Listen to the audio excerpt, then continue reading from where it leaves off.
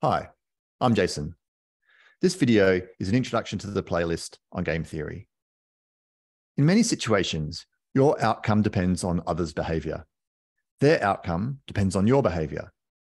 Similarly, your strategy will depend on your belief about others' strategy. Their strategy depends on their beliefs about your strategy.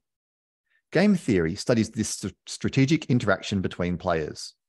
We can solve strategic problems using the tools of game theory. A game has the following components. First, the players of the game.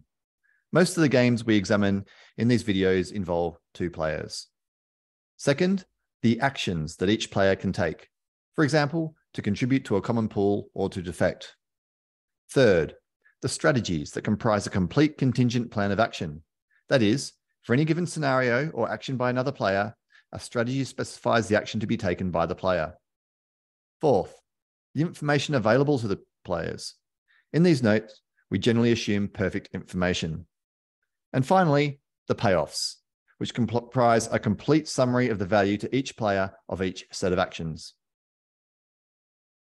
In game theoretical analysis, we typically assume that the players are rational optimizers who understand the game that they are playing.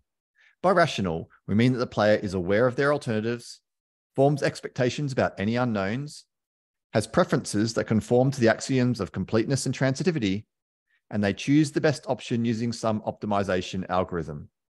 We also assume that the players assume other players are also rational optimizers who understand the game. We weaken this assumption when we analyze behavioral game theory. There are many different types of games analyzed in game theory. Some of the delineations between these games are as follows. First, games are often divided into cooperative and non-cooperative games. In non-cooperative games, players are not allowed to negotiate binding contracts. In cooperative games, players are allowed to negotiate binding contracts that allow them to implement joint strategies. In these notes, I will focus on non-cooperative games. Second, games can involve simultaneous or sequential moves. In a simultaneous move game, you make decisions without knowing the action of your rival. In sequential games, players make sequential decisions knowing the action of the other player. We will examine both of these types of games in these videos.